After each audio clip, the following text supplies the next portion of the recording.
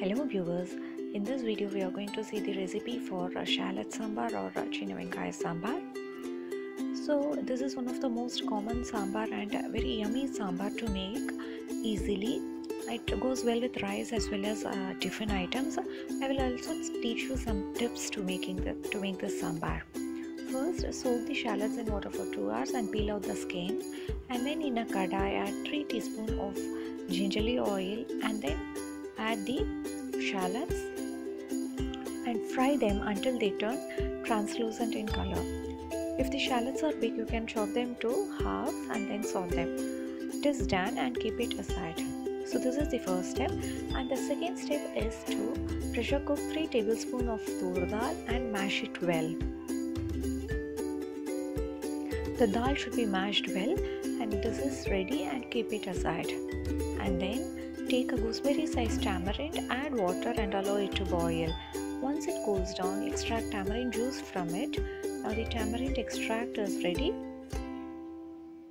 This third step is done. The fourth step is to make masala.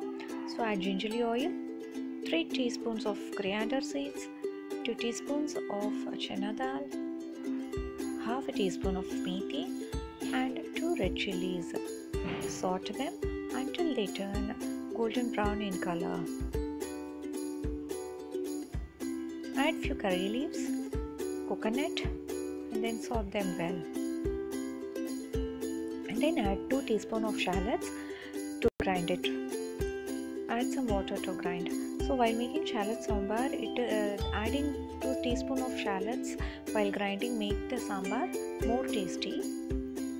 Final step is to mix everything. So for that, splatter mustard seeds, add the shallots, add the tamarind extract, and while it is being boiled, add 3 ingredients, that is turmeric powder and the required amount of salt for this recipe.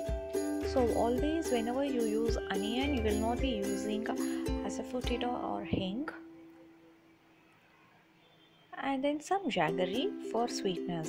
Allow it to boil well and then add mashed dal, ground masala paste and allow everything to get together for some time or until they boil. The yummy sambar is ready and you can feel a nice aroma of Shallots Sambar.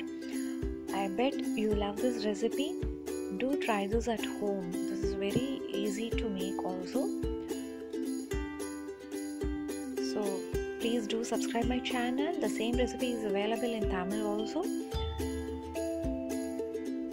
See you all in another recipe. Until then, it's bye from Niranjana Shankaranarayanan.